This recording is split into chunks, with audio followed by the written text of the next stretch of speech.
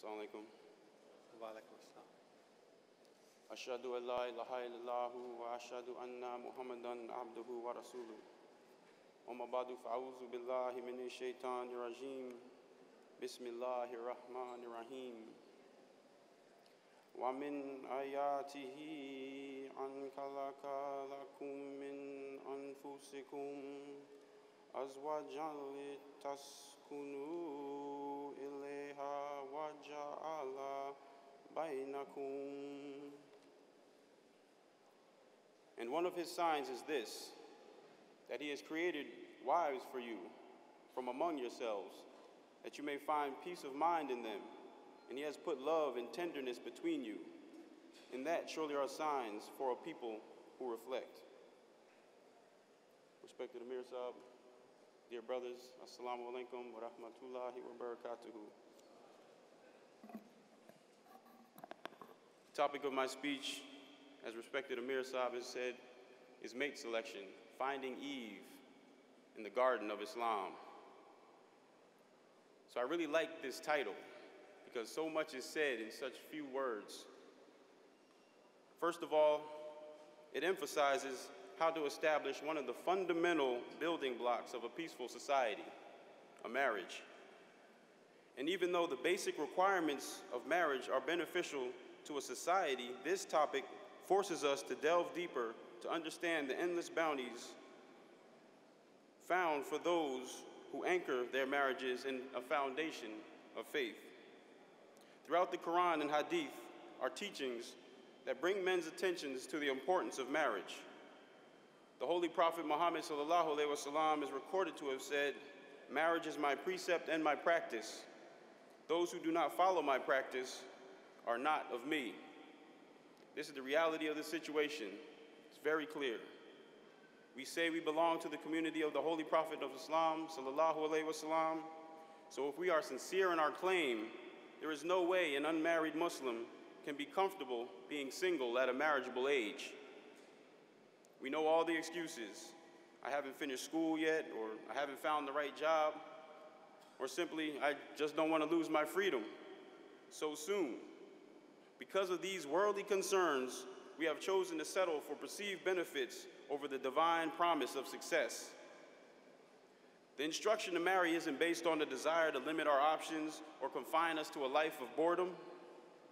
The reality is, we are creatures designed to respond to stimuli, and unless proper precautions are taken, we will fall victim to the various trials and distractions that lead us away from our ideal selves.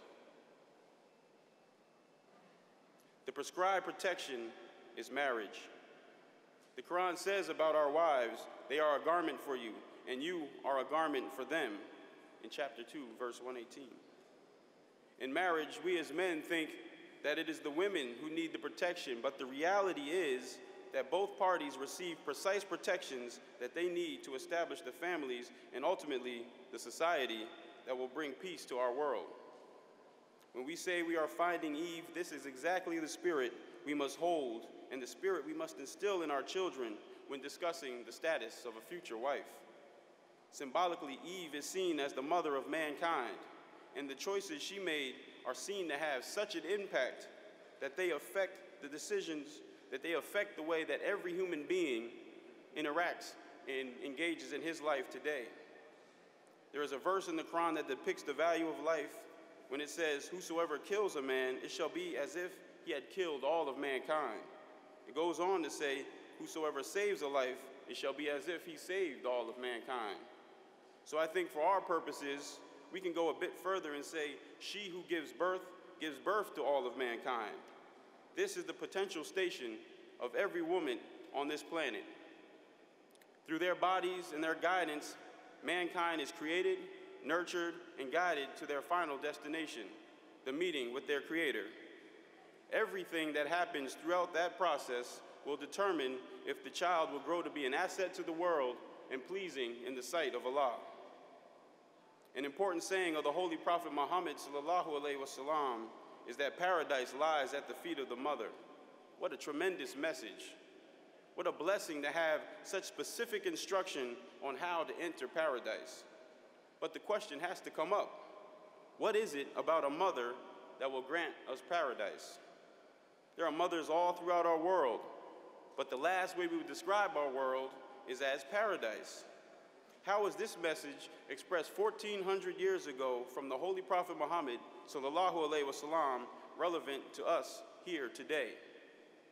How do we unlock the gates of paradise that lie at the feet of every woman who attained the position of motherhood? The answer lies in the ability of men to find Eve in the garden of Islam and for women to prepare to be found in the garden of Islam. According to this hadith of the Holy Prophet Muhammad sallallahu alaihi wasallam, in order for this paradise to be expressed through a woman, she first must become a mother. This is the status of motherhood. Raising the next generation to be productive and responsible is the greatest responsibility to face a nation.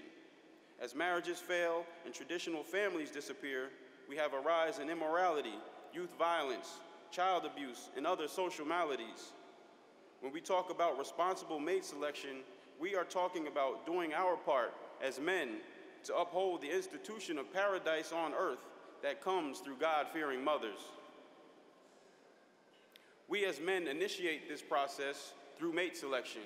We house, care for, and protect this process as our wives become mothers and work to establish paradise in our families. We implement this process when we introduce our children to the world around them and begin to also guide them in their process of mate selection. Finding Eve in the garden of Islam. So now we know what's at stake. I don't want to be alarmist, but each of us must look at the world around us. It's all been tried. This is the last half of 2015.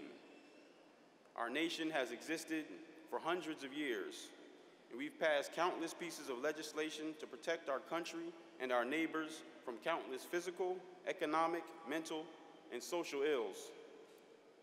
There is Social Security, Medicare, the Federal Reserve, Planned Parenthood, DCFS. We have freedom of religion to express every spiritual viewpoint on universal brotherhood and shared responsibility. We are protected by the police, the National Guard, the FBI, the CIA, and all levels of government whose stated goal is the peace and well-being of all of its citizens. But when we look at the moral, the physical, the economic, and psychological condition of our people, the stats get worse and worse. How can that be?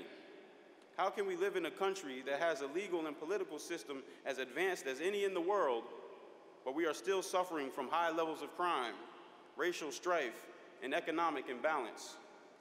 There is something missing in our tool shed. We have all these great institutions, but we are missing that element that should make all of these branches come together to work for the same goal. I am here to say that the answer lies in mate selection. Mate selection is the fundamental, most basic drive for self-preservation or propagation of the human species. So if we are not clear with what we want to generate through our choices in who we cohabitate with, we will simply follow our low desires, and the outcome will be generations that are driven by low desires. So if we have learned anything through all of our civil and social wins and losses in this country, it is that we cannot legislate morality. There is no law that we can pass that will make a person more compassionate, or more forgiving, or more generous. All of these qualities, these are developed over years from a teacher who is also compassionate, forgiving, and generous. The value of these qualities cannot be shown all at once, but are perceived and sensed over years of exposure to them. The incubator for these qualities, these beautiful qualities, are in the loving relationship between a mother and her child as she operates in the tender and loving environment created by a husband and a wife. That man-woman partnership is the fundamental building block of every society. But to protect that union through the institution of marriage and reinforce that marriage through a commitment and faith raises a people to a level of interaction that can only be described as paradise on earth. The parameters of this faith are described in the title, as the Garden of Islam. The Garden of Islam provides guidance and protection through every step of this process. And as always, the first step is prayer. In the Quran it says, "And when my servants ask thee about me, say I am near. I answer the prayer of the supplicant when he prays to me. So they should hearken to me and believe in me, that they may follow the right way." When a boy reaches the age of maturity and he is now ready to select a wife, he must get his focus right and understand the great experiences that he can attain and the tremendous impact that he will have. So he must pray fervently for guidance in finding the right mate. All cynicism and sarcasm should never at any point approach our marriages. From the moment the marriage is considered up until the moment he buries his wife or his wife buries him. The lifeline of a successful Muslim marriage is faith, and there is no room for negativity in a heart filled with faith. Hazrat Ahmadjan, may Allah be pleased with her, the wife of our beloved Imam, the promised Messiah, alayhi salam, and mother and grandmother of Khulafa, clearly understood the importance of marriage and its implications. Therefore, she instructed her children from a very young age to pray for their future spouses, the spouses that they haven't even met yet. She still wanted those prayers to go out for them and draw them towards her. Allah has heard those prayers, and through them created man and wife teams that have served Allah and mankind in ways we still can't fully comprehend. This is the impact of a marriage truly based on faith. After prayer, of course, we have to find the suitable mate, and the Holy Prophet Muhammad sallallahu alaihi wasallam gave us perfect guidance on how to select a mate. He says, "A woman is married for 4 things: 1 for her wealth, 2 for nobility of family, 3 for her beauty, and 4 for her good character. But we should attain success by choosing the one possessing good character." So for 1,400 years, men have been attracted to the same qualities of women. But still, the good character is the key to success in our families and in our world. And we live in a world today where the most superficial qualities are promoted as the most important. And the reality is that after the initial attraction wears off, other than righteousness, none of the other qualities are enough to hold a relationship together. Again, this is not just me saying this. The evidence is all around us. We look at the news and the gossip pages, and the favorite topic is who's breaking up with who. These are the most physically attractive and financially well-off people in the world. But those qualities are never enough to hold their relationships together. Selfishness always seems to win out, and great potential turns into greater failure. Those brief bursts of excitement we receive when indulging in fleeting relationships based on superficial attractions are only sour samples of the intense emotion that can be achieved when experiencing love or passion as the source of love and passion has intended it to be experienced. This is the bottom line. There is no experience that will top the experience that is sanctioned by the all-knowing, most gracious God. His reward is all-encompassing and provides for all stages of married life. It unlocks the respect and care and excitement that develops the initial love and connection. Then it provides for the patience and attention and care needed to raise children and strengthen the family ties. And then it provides the proper guidance to establish the loyalty and compassion and care needed to support each other as throughout those twilight years as we return to our Maker. So when I speak of these, in this situation, in this environment, I speak confidently because I feel I was blessed to live it. Some of you may know my mother, or knew my mother. May Allah rest her soul. So when I speak of paradise that can be generated at the feet of the mother through a truly loving relationship, I testify to it because I saw it, I lived it. I grew up in an environment and felt that loving embrace, and I tried to guide my life as humbly as I could in a way that reflected the guidance that she and my father provided. The Promised Messiah used to say that a relationship between a husband and a wife should be like best friends. There should be true love between the two. True, sincere love between the two, to where you are like tight, like best friends. I can remember waking up at night as a child around midnight, and my parents would be downstairs and they'd be laughing and talking after my father had come home from work. It'd be midnight and they'd be up and just having this back and forth, they catching up on the day, and I would fall back asleep to the sound of that laughter and that friendship. And sometimes that moment and Fajr prayer would be the only interactions that I would have with my father. Past that time, outside of that time, it would be up to my mother to give us the guidance and keep us on our prayers. So I can recall her calling us in for Zohar prayer while we were playing with our friends down the street, and we didn't want to leave each other, so our friends would come home with us and we'd all make prayer together. You know, African American, Filipino, white guy standing on the prayer rug, making prayer together. You know, they loved my mother, even though she wore a full veil. They loved my father. They called him Abba, and he would come home from work on his motorcycle and they'd be chasing him down the street. It was through them that I learned the importance and necessity of being different in a world without guidelines. It was through their prayers and guidance that I understood the importance of a connection to this Jamaat and to take ownership of my faith. The greatest gift is now to be able to raise children with someone who I consider to be my friend, also guiding those children through the teachings of Ahmadiyyat. The system works if you work it. Believe me, as a young man surrounded by all the trappings of our time, I tested Allah's promise, and it was only the grace of Allah and the environment my parents were created that protected my brothers and I from the storms of the modern society. The garment that they created for each other protected us all, and we pray will continue to be a source of blessings and protection for our family. The Holy Prophet Muhammad ﷺ said, "A wife is the true judge of the sincerity of her husband's faith."